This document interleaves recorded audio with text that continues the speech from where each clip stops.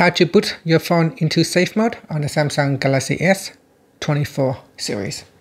First, swipe down at the top to open up the menu, and then tap on the power menu button. In here, tap on power off, then tap on power off. Now wait for the phone to completely turn off, so give it a few seconds to ensure the phone is all off. Then we press and hold on the side button. Press and hold until you see the Samsung logo appear. Then immediately press on the volume down button. Press and hold on the volume down button. And continue to hold. Continue to hold until the phone boot up and you see the word safe mode. So here you can see it says safe mode at the bottom.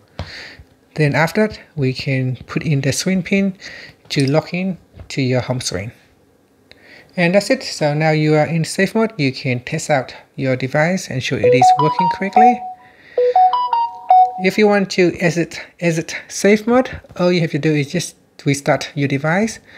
So here, tap on the power button, then tap on restart again, and this will restart your device.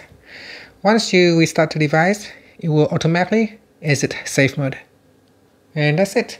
Thank you for watching this video. Please like and subscribe to my channel for my videos.